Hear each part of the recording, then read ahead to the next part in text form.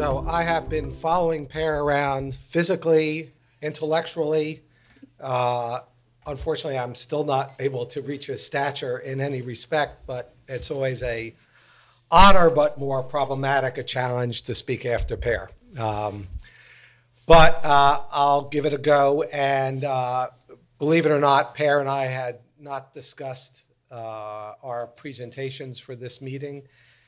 So there's some degree of overlap, which either will save me some time or get me distracted along the way when I realize Per already said it. But so actually, I am going to, ahead of time, summarize my 6 major points. And this is a strategy to cope with the 20-minute time limit, because I know when I come to the end, I will have not gotten through these 6 points properly. So at least I'll have said my due right up front. The 6 points in the first one I'll make briefly, which is that, in fact, the reduction in malnutrition and other measures of particularly child well-being, like infant mortality, I think has been one of the unheralded success stories of the past 20 or 30 years. That being said, there's really a very long and difficult road ahead in many respects. But the second point, which I'll focus a little bit more on, is that over the short to medium term, and now I'm talking about 5 to 25 years, not looking out 5 generations, nutrition and related health improvements are actually only loosely, or will only be loosely, related to broader measures of economic development, such as income growth, poverty alleviation, and food production. And I'll explain that largely through the reality that improvements in nutrition are best achieved through targeted and nutrition-sensitive interventions focused on vulnerable groups. In fact, I'm looking at the slide that you're not looking at. And particularly vulnerable groups defined as women in their fertile years and children during their first 1,000 days of life. The fourth major point I will make, I will talk a little bit about the role of agriculture and food policies, since Per had already kind of delved into this issue. But I will summarize it this way. 50 years ago, it looked like a pretty simple and straightforward task for agriculture. Thank you. We had a shortage of food. We needed a green revolution. We figured out how to produce tons of cereals and oil seeds. We met those targets. Nobody's, there hasn't been massive food shortages and so forth. So when people like Per and his colleagues went to the Rockefeller Foundation and started the CG, there seemed to be a clearly set of achievable goals, which miraculously, I guess, to some extent have been achieved, or due to a lot of people's hard work. But now the situation has gotten far more complicated and complex. And I'll talk about kind of these new goals and the changing role of agriculture in this context. The fifth point I will talk about briefly, Per alluded to, which is that while we are talking about malnutrition and hunger still, there's an emerging challenge, which is, I think, excuse the pun, grossly underestimated, which is the challenge of non-communicable diseases that are related to obesity and overweight. And I'll make the case, albeit very briefly, that this challenge is going to be far more difficult, far more expensive, and far more challenging in many respects than the fight against what we consider traditional hunger and malnutrition. And the final point I will make, again, all of these quite briefly, given the time allowed, but I want to set, in some sense, an agenda as per Finn's request, is that one of the problems, and there's only really one session in this large conference about nutrition, and that reflects that I think the returns from improvements or interventions that improve nutrition are very substantially underestimated. And I'll explain why, again, time permitting, but they focus on the physical and mental abilities of workers, increased productivity and labor supply. But there's some good technical reasons why economists and the international community have underestimated the benefits of these interventions. And I'll kind of end with a plea to kind of give nutrition and related health concerns more time, more effort, and more emphasis. Okay, so now going through these 6 points relatively quickly. So the picture of some information on child stunting. Now, Per showed you some information about from FAO estimates about food security progress and so forth. But you can see that there has been a pretty substantial decline over the past 20 years or so in terms of the share of children that are stunted, which is arguably the best measure of malnutrition. And that's occurred in all different regions, and likewise, the number of children affected has also gone down. So this is good news. Certainly the trend is in the right direction, but you can see we're still, in this day and age, some 100 million children under the age of 5 are still suffering from what we would consider traditional protein energy type of malnutrition manifested in stunting. Could also be caused by certain micronutrient deficiencies and other factors. But we are making substantial progress. This is pretty good, but certainly there's a very long way to go. So the question I want to ask, though, is what do we have to do to get there? So if one looks at this curve, it's a pretty simple curve, despite all the colors and the dots and the circles on it. This is the prevalence of stunting amongst preschoolers, and this is by GDP. And you can see that if one looks across countries, as one would expect, there's a declining curve, meaning as countries get wealthier, as their GDP per capita grows, there's less and less stunting, or less and less malnutrition. But there's also a couple other things on this curve that are worth noting, and I'm not going to go into many of them, but one of which is that if you take any given level of GDP, there can be a pretty wide variation in terms of levels of stunting. From, in case somewhere around GDP around 3,000, you have levels in Sri Lanka of around, 15%, and you have levels in Angola around 50%, okay? So there's a pretty wide, there's a tremendously wide divergence. But of course, the thing to consider when you look at this is that you're looking at a correlation at a given point in time between countries, okay? And basically, the point I'm going to try to make is that this static correlation between nutrition and income that we were looking at is really not very meaningful. It's not a very good predictor of the path of an individual country. And that what we need to look at is the effects of within-country changes in income and GDP over time, and how they affect within-country changes in nutrition. And that's a far more complex graph than the one I just showed you. And what we want to know is how directly do improvements in nutrition follow from improvements in income within a country?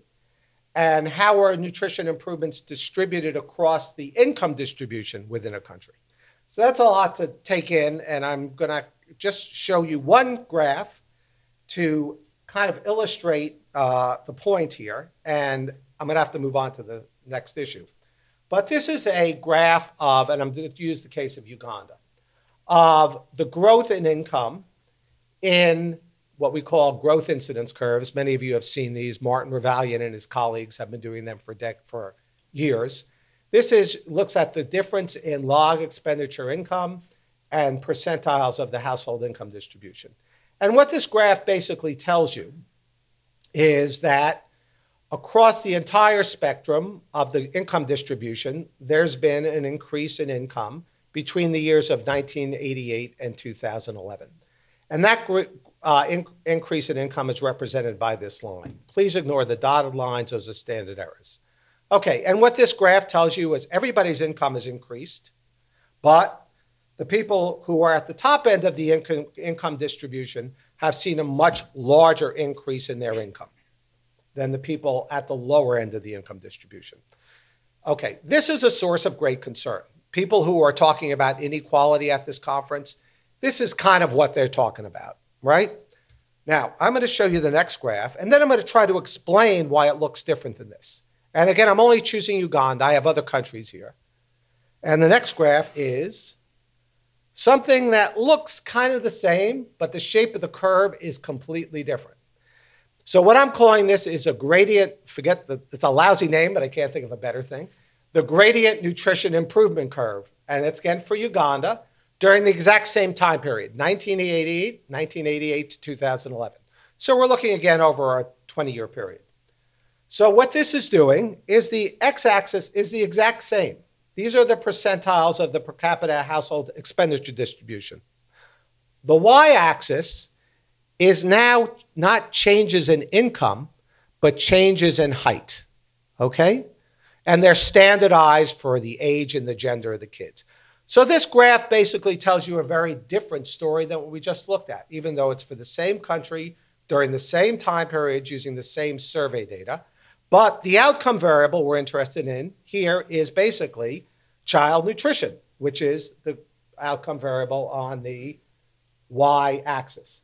What this is telling you is, just like with nutrition, there's been generally an increase, or with income, increase in income over a large range of the income distribution, but that improvement in nutrition is concentrated amongst the low-income households. The exact opposite story that we find for income. Now, the standard errors on the nutrition graphs are much larger, and please, so it looks a little less clear, but I think the direction of the line is clear. So I'm going to try to explain why this is the case and relate that to my earlier point as to why nutrition improvement and income improvement do not necessarily follow from each other. You can have one without the other, and the nature of the growth and improvement can be very different. Okay. Now, I have a whole bunch of different of these graphs, and for different countries, they all tell the same story that I just told. So the question comes back to my second major message. And what we want to know, basically the empirical observation is that many countries have had a decade of more rapid expansion in income growth, including the incomes for the poor, but the poor's income rarely grows faster than those of the rich. But for a given country, nutrition improvement patterns do tend to be very different from the income improvement patterns and are usually far more optimistic. So nutrition improvements have taken place in countries that have not witnessed income increases, and countries that do best on income may not be doing best in terms of nutrition. Okay? So in some, within countries, the income growth patterns across the distribution differ dramatically from the nutrition patterns. Okay. So why is that? So the answer is quite simply, and I'm making it sound quite simple, but it's a lot more complicated than I have in 20 minutes. Message 3, that the progress in achieving nutritional improvement is primarily going to be observed through intervention programs, okay?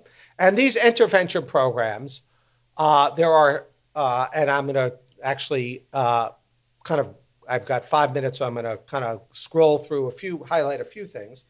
One is that these intervention programs that are going to work are going to have to prioritize the nutritional determinants and outcomes not good enough to be a secondary goal. So for example, agricultural growth, increased food production in the agricultural sector, even general social welfare programs are not the types of things we're talking about.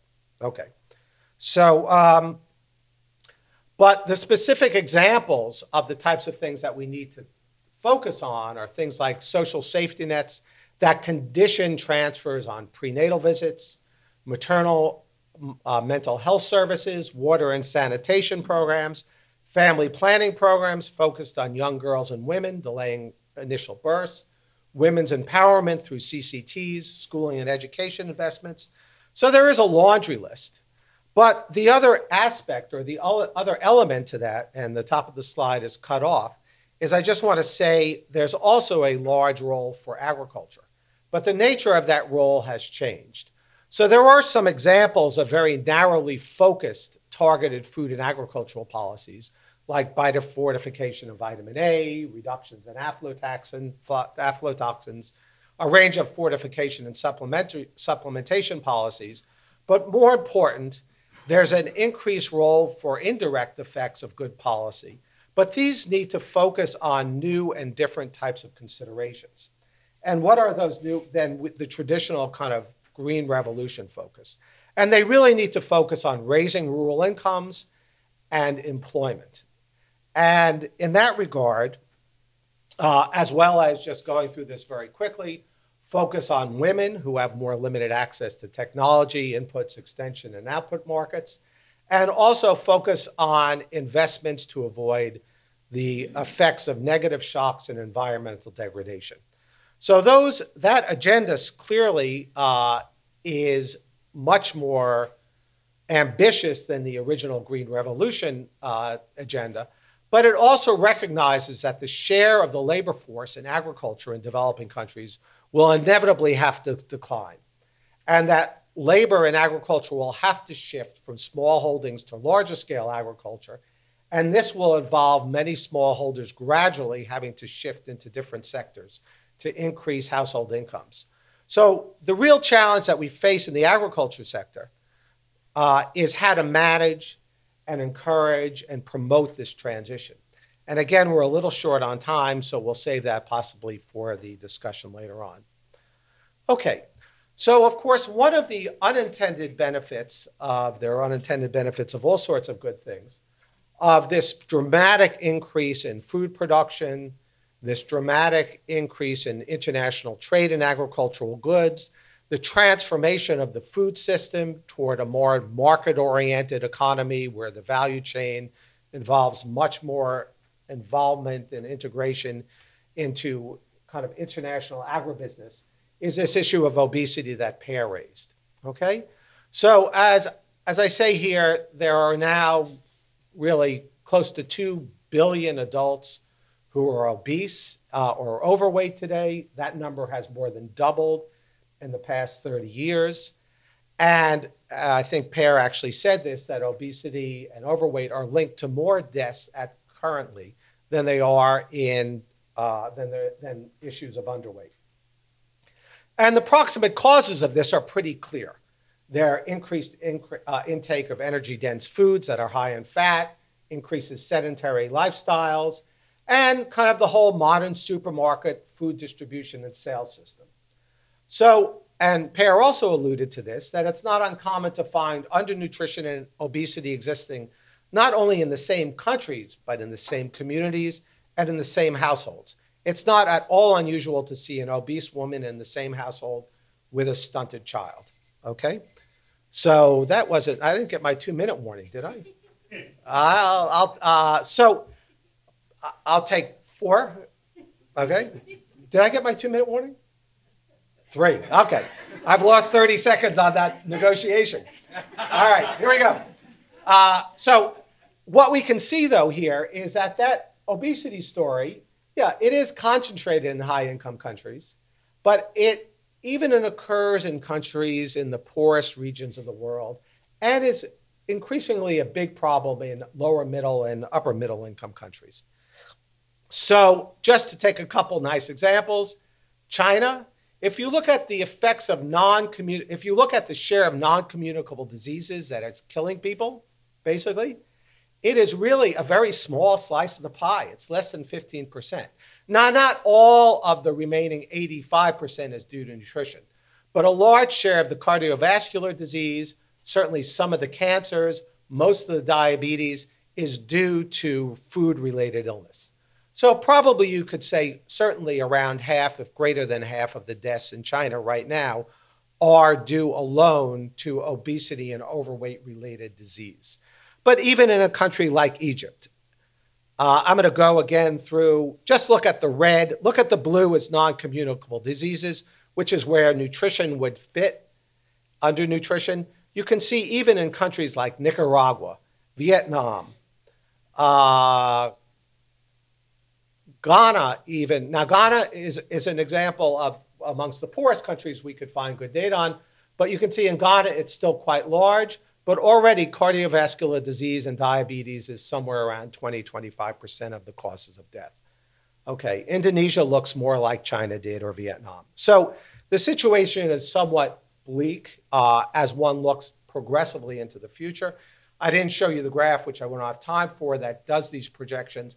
But the rapid increase in expected deaths from this is even more startling than the current deaths. And I've got a laundry list of things to do about it, which I'm not going to go through in deference to our chair and Rob, who will follow. So I will just take one more minute to focus on my last point, which is why are returns from nutrition so underestimated? And why are these nutrition-related interventions, whether they are to reduce hunger or stem the tide of obesity, so important? And I've got 4 major reasons, I think. Maybe that's 5. And I'm not going to go through the sub-story, but here it is. One is that, at least at places like Cornell, we don't even have economic historians on our faculty anymore. We don't look at economic history. And there's a very great story in economic history that a large share of the improvement in economic well-being throughout Europe and in most countries was a result of improvements in nutrition. But the second and third and fourth are more technical points. And I just want to make them because most of you are economists.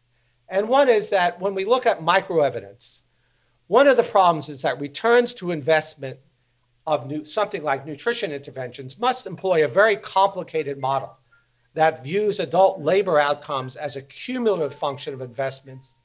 Is that me? Okay, good. Just grab back another 30 seconds, thanks. Must view adult labor outcomes as a cumulative function of investments in various periods of an individual life, including childhood, schooling, and adulthood. And our models generally have not been up to that task. We don't have these long-term types of epidemiological or randomized control trials to show how investments early on affect well-being late in life. So we generally only look at one period returns as opposed to multiple periods. And the other point is that there are a multiplicity of pathways by which nutrition improves economic growth and economic productivity. And they range from physical and mental abilities, higher expected earnings, but things that we often don't think about, like household and fiscal savings due to lower health care costs, or things like greater savings that result from expectation of living a longer life. Okay. And I'm going to skip my summary because I've overstayed my welcome, but hopefully we'll have a chance to talk about some of these things later on. Thanks very much.